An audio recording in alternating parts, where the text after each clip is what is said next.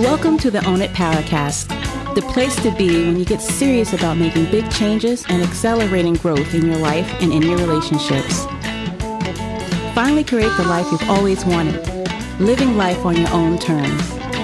Learn how to take your fear and turn it into powerful choices that will create sustained change.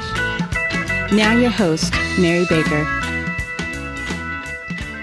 Hey everyone, welcome back to the Own It Powercast, the place to come to get what you need to move yourself forward. Hey, it's Mary Baker and welcome to episode 197. Building confidence means owning our behavior. Well, welcome back to our month, which has been all about the key to self-confidence, and that's personal responsibility. Last week, we focused on how owning our needs and getting them met in healthy ways. And before that, we talked about not acting out our feelings, but expressing them vulnerably and openly and honestly. Well, today I want to talk about the other leg to that stool and how we can either act out or own our feelings and needs. And that is by our behavior. Because this is how it all gets played out anyway. What we do when we're upset, when we screwed up or hit with something very hard to deal with, when we're confronted, when we essentially can't deal. How we behave is everything. Because when we don't take responsibility for our behavior, we can act out in a variety of ways. And these behaviors can be so harmful to us and those around us, of course. And I think can create a cycle of blame and defensiveness that really makes it difficult to move forward in our life and grow and be the person we want to be. Okay, so first we're going to look at unhealthy behavior and get a sense of the impacts of all of that. And then we're going to talk about what do you do instead. Okay, so the first one, probably one of the more obvious ones, is blaming others. You know, it's one of the most common ways we can act out when we don't take ownership for our behavior. We might blame our parents, our boss, our partner, or anyone else we can think of for the problems we're facing. By blaming others, we avoid looking at our own actions and take responsibility for our role, our part in the situation, even if what others are doing is really awful. We still have choices that we have made and choices that we can make. We still have ways that we either cope in healthy ways or not. The next one is making excuses. You know, it's another way we can act out when we don't own our behavior. We might say things like, well, I was really tired, or I didn't have enough time, to explain why we didn't do something we were supposed to do. By making excuses, we get to avoid taking responsibility for our actions and the consequences that come with us. And I want to stop here a moment. We've talked about this on the show in terms of internal boundaries or self-discipline. So when someone says, I was tired or I didn't have enough time, well, then someone didn't plan or someone didn't take responsibility to make sure that they could get those things done that they promised. So it's really about personal ownership and self-discipline here. When we don't do that, we end up with excuses. What else are you going to do? And sometimes we can outright deny. Sometimes we can deny that we did anything wrong. We might say things like, I didn't do that, or that wasn't my fault, even when it's really clear that we were involved in the situation.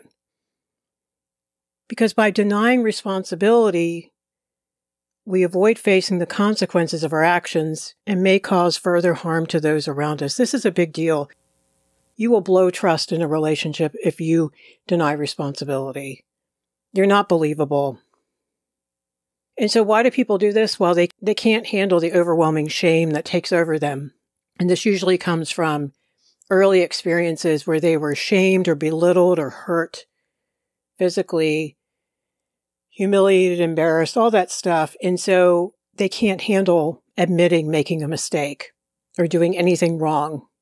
So usually it's not because people are sociopaths. It's because, they have those folks too, but it's because they're afraid to admit it. Because how awful it went back in the day when they got caught doing something wrong or they screwed up. So deflecting is another one, which is just more defensiveness.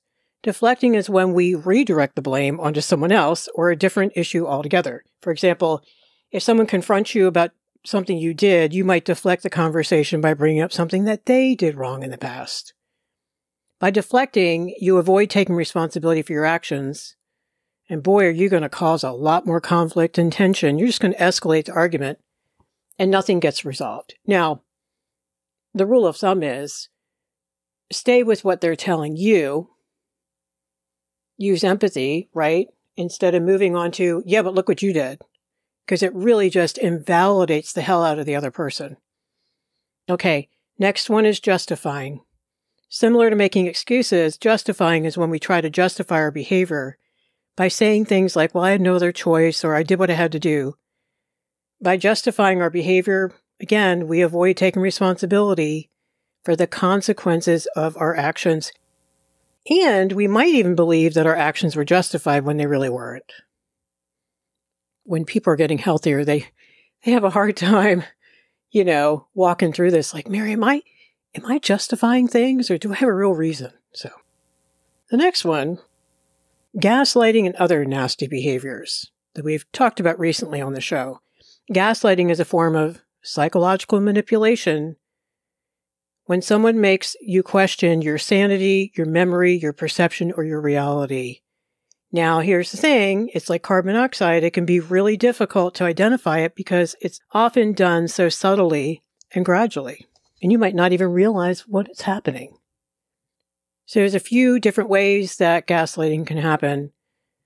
I'm going to go through these. So obvious denial of reality. They say things like, well, I never said that. You're making that up, or you're crazy. They'll do contradiction. They might tell someone what they remember is incorrect and that their perception is flawed.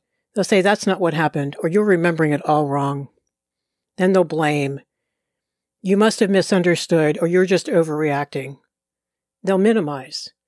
They'll downplay your feelings and experiences, making you feel like your concerns are insignificant or irrational. You're being too sensitive. It's not that big of a deal. Stop overreacting. And then finally, twisting. They're going to twist your words or actions to make them seem crazy or unstable. They might say things like, you're always so paranoid, or you're making something out of nothing, after you bring up a real issue. It's a real manipulative, nasty tactic that aims to make you question your reality and your sense of self, and it's very, very damaging. Okay, another nasty one in a different way is people-pleasing. Now, it can be considered a form of acting out behavior because it really involves prioritizing the needs and desires of others over your own, and it's emotionally dishonest because it's often at the expense of your well-being. When we get into that people-pleasing, we're usually seeking approval, validation, or love, acceptance, rather than owning our own behavior and making choices that are in alignment with our own values and needs. And it can really lead to a cycle of behavior where we constantly seek external validation and approval. So people ask me, why am I so moody all the time? Well, because if everyone else is not nice to you today or doesn't think you're fabulous today, you're going to have a shit day. How could you not? People-pleasing, we also avoid conflict or difficult conversations. We're going to neglect our needs. We're not being authentic. And so we're acting out, right? We're not taking ownership of what's really going on for us. All right, so those are some examples.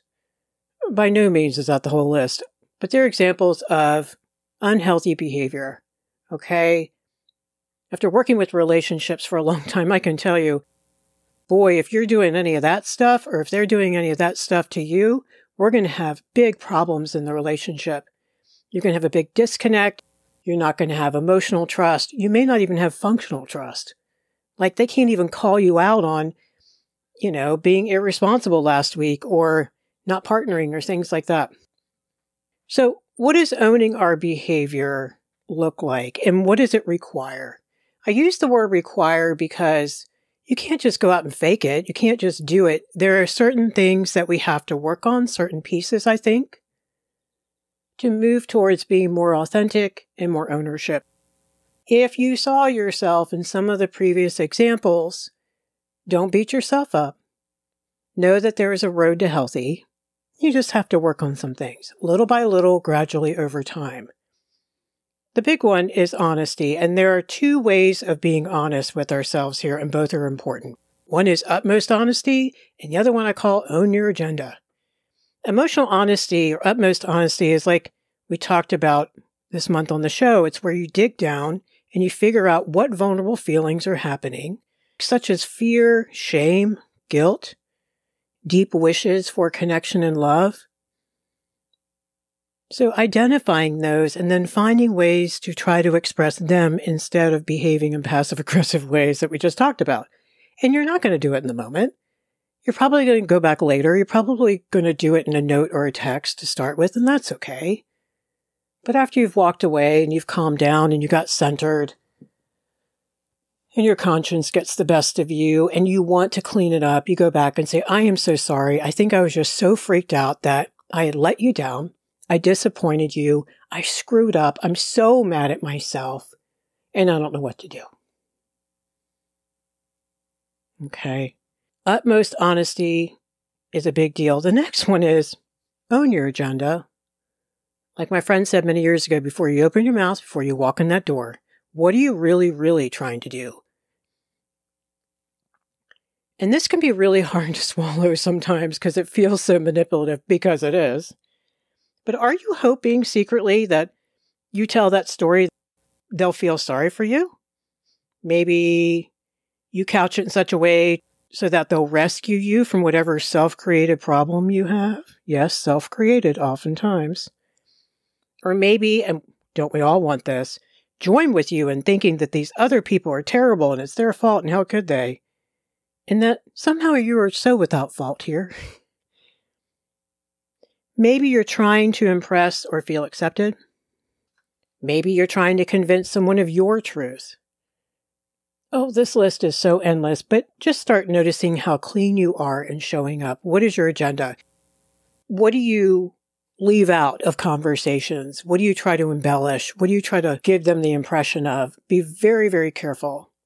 The other thing we can do is we can compartmentalize. We can tell some people some stuff, but other people other stuff. Because we know if we tell that one friend the real truth, they're going to let us have it in a loving way, right? They may not let us off the hook, but maybe the other person would enable us more. So really want to be clean about what is our agenda here. Now, the opposite of having an agenda, obviously, is just being authentic and letting the chips fall. Being yourself. Another big one is humility. Being humble and willing to look at your behavior means acknowledging that you're not perfect, and you don't have to be, and being open to examining your actions and behaviors with an objective, neutral, non-judgmental perspective. It means recognizing that you're capable of making mistakes and it's okay, and that you don't have to have all the answers, and that you can be teachable and you can learn and you can grow and you can get better. So humility means I can be imperfect and I can learn and grow. And I can admit when I don't know something, when I don't understand something, and admit where I struggle. When we're humble and willing to look at our behavior, we are open to feedback and loving constructive criticism from others. We don't see criticism anymore as an attack on our character, but rather as an opportunity to learn and grow. Even if it hurts like hell to hear it, the next day you're like, yeah, but I'm so glad she told me that because my God, I didn't realize I was acting that way. We're open to different perspectives and ideas as well, and we're willing to admit when we're wrong. So we become the person who is a good person who can also be wrong. That's the opposite of all the defensive behaviors at the beginning of the show. That all smacks of low self-esteem. I can't admit I'm wrong because then I must be an awful person. That's why this work is so important, because as you heal you, then you can look at your stuff and take ownership. Because being humble and willing to look at our behavior is such an important aspect of personal growth. I just think it helps us become more self-aware, own our actions, and I think develop more authentic and better relationships with others.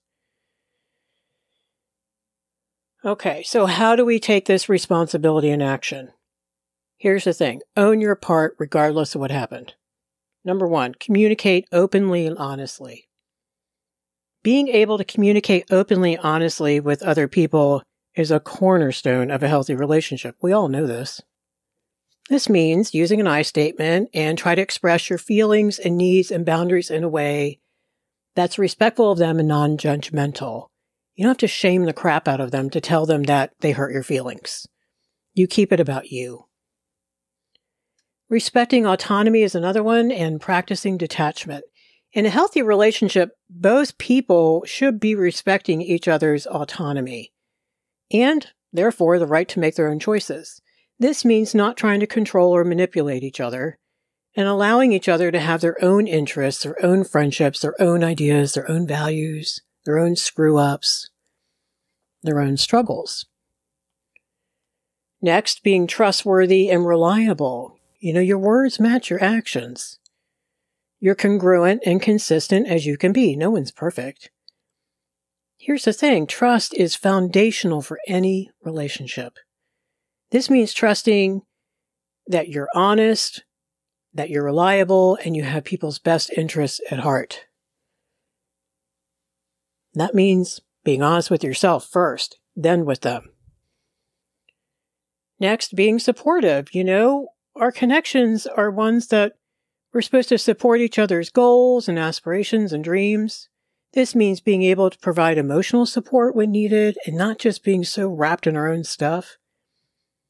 It means being able to celebrate other people's achievements. That can entail a lot of work on our self-esteem if that's difficult. And if it is difficult, you're just not happy with where you are. Okay, so the funny thing is, as we become better at where we are, more self-love, more personal responsibility, making changes in our life, we can more authentically cheer other people on. Okay, here's a big one. Practicing empathy and compassion. Being able to see things from their perspective and trying to show empathy and compassion, especially when they're going through a difficult time, is such an important part of any relationship. But here's the thing. Empathy work begins within you, with doing some compassion and maybe grief work around your own experiences first. It's an inside-out job. Next, being able to resolve conflicts respectfully without acting out. Come on, they're going to arise in every relationship that we have. But in a healthy relationship, we should be able to resolve conflicts respectfully. And that means no defensiveness, name-calling, insults, no emotional immaturity. This means you've done enough self-esteem work that you can hear how you may be hurting someone, and that's okay. Or maybe you dropped the ball at work, or maybe you've been wrapped in something like yourself lately, and you've kind of neglected other people's needs. That can happen. Finally, but not least, honoring boundaries. We need to have our own boundaries, right? What we're willing to do, put up with, deal with, and what we're not, as well as being respectful of other people's boundaries and not push the other person to do something they're not comfortable with. And this means even with repeating your request several times, maybe whining or joking or guilting them, trying to wear them down. That's not cool. If they told you once, firmly, no, respect it. Don't try to talk them out of their no because you can't handle it. That sounds harsh, but that's what we're doing. It's like we're so afraid if they say no. And sometimes there are very good reasons why we're upset. But we don't manipulate them out of their no. We go walk away and do some grief work. Remember, detach. Just because you doesn't mean they. Because overall, healthy behavior in relationships means self-love first, mutual respect, trust, support, and a willingness to communicate openly and honestly. So today we talked about what I think is such an important part of self-confidence, and that is owning our behavior, regardless of how we feel or what others might be saying or doing. Our behavior is so interconnected with our communication. So we looked at some pretty unhealthy ways we can act, which is really being emotionally immature, from deflecting responsibility by being defensive, making excuses, people-pleasing, and the nasty gaslighting and manipulation. Being an emotionally safe, trustworthy, and honest human, I think, is the best way to not only feel better about ourselves, but to have healthier, loving connections with others. Thank you so much for being here today. I hope you grab some things that you can work on this month so you can feel better about how you behave. If you don't already get the newsletter, make sure you sign up at ownitpowercast.com. And I really appreciate each and every one of you. This podcast is for you. So, pay it forward, keep focusing on you, and I'll see you next time.